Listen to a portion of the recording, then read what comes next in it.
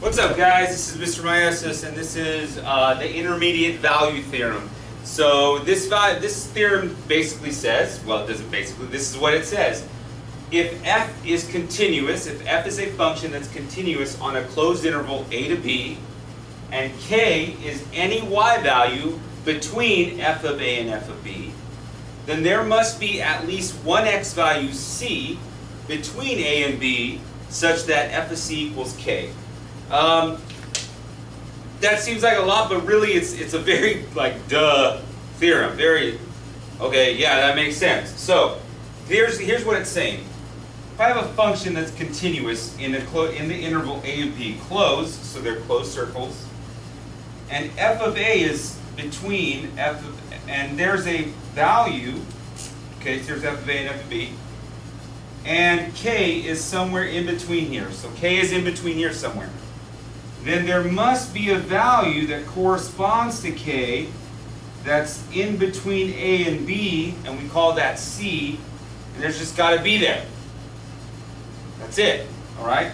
So really what we're doing is, does a function work for this intermediate value theorem? So that's what the question is. So my first example here is, I've got a function x, x squared minus x, and the question is, does the intermediate value theorem hold for f of c equals 12 on the interval 0 to 5. So I have to check a few things. The first thing is the function continuous?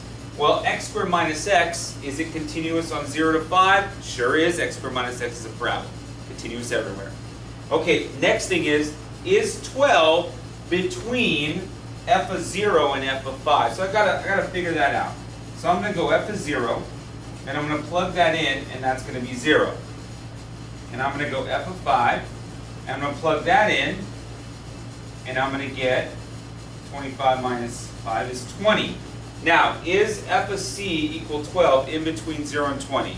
Yes, it is. So we're just going to put a little arrow there, and we're going to say f of c equals 12 is in between 0 and 20. So, since it's continuous, and since 12 is between 0 and 20, the intermediate value theorem does hold for this function for the information we have. So now let's find c. So what we're going to do is we're going to plug c in, so c squared minus c, and we're going to set that equal to 12. And then we're going to solve this guy. So c squared minus c minus 12 equals 0. We're going to go ahead and factor that. c minus 4, c plus 3 equals 0, and we're going to get 4 and negative 3. And which one works? This one works.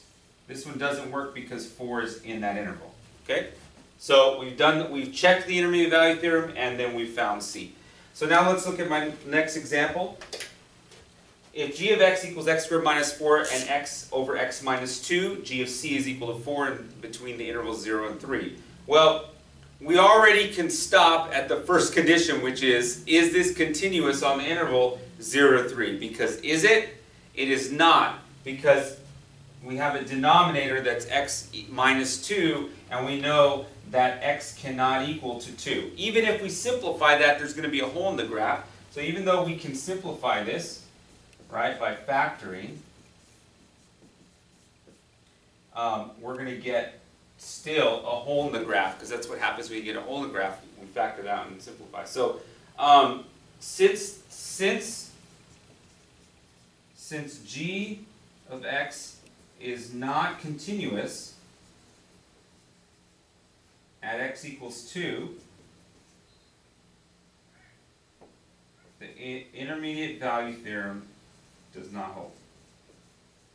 Okay, so we can't even do the rest of it because it doesn't even, we get stopped there. All right, so that's it. That's all that the intermediate value theorem says. All right, IVT. See you later. Bye bye.